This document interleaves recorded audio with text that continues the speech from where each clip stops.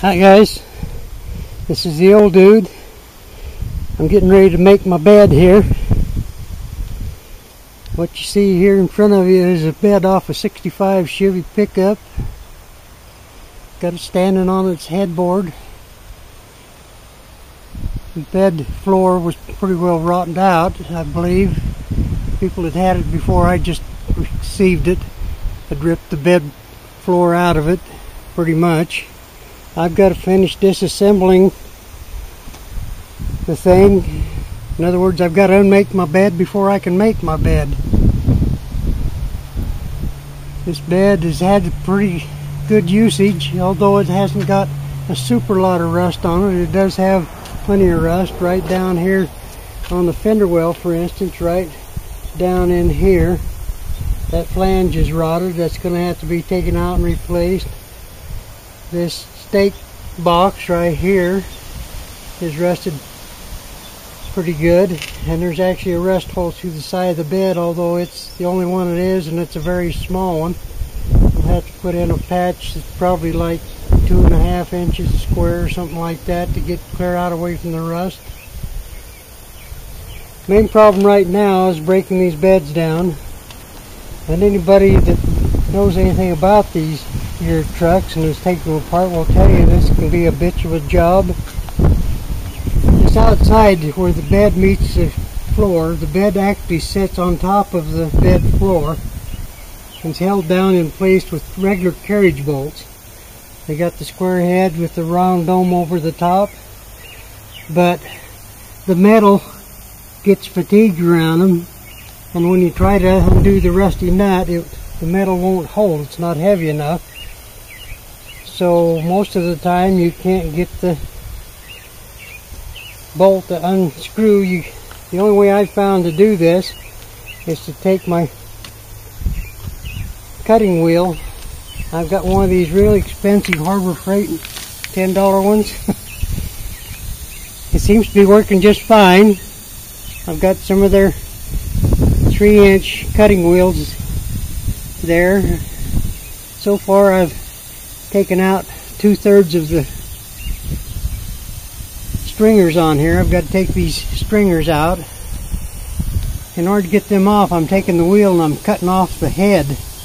The carriage bolt has the round head, but I'm stripping it back to the shank, back to the square shoulder, so it can pop through. Also, you'll notice if you take one of these beds apart that the bed rails themselves. Okay, these are the stringer bed rails that go across the bed on the 66, 65 Chevy pickup bed rail. On my other video, I showed that I was going to put these in the witch's brew. This is witch's brew. We're going to pull these out now. I can only get one end in there. I used a barrel that's barely about half the width of the stringer in depth, but this is the mung that's coming off from them. We're going to put these out across the bed and use the pressure washer on them and see what they come out like now.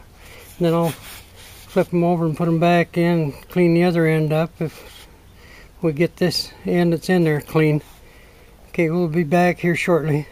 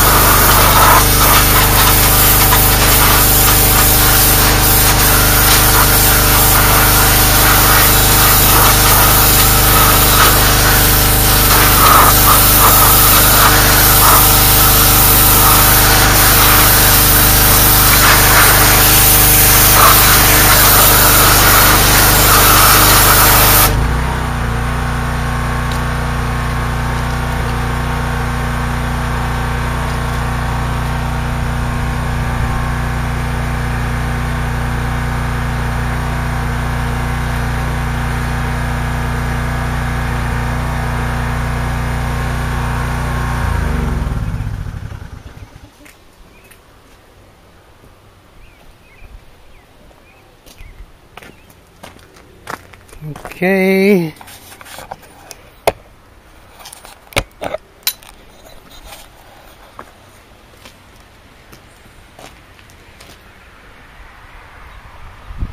It isn't completely cleaned off, but it sure took a lot of it off. It's not flaky and crummy like over here on this side anymore. I still got to clean that up. What I'll do now is I'll put the other end down in the barrel.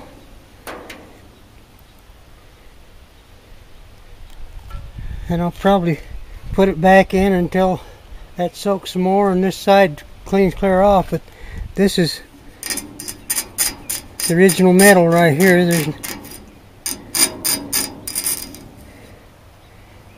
It's cleaned most of the gunk off from it.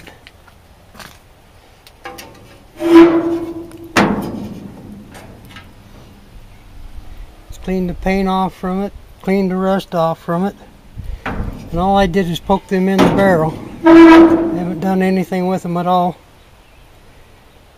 Well, we'll come back when we get some more on this and show you what we got when we get all finished up with it. Talk to you later. Bye.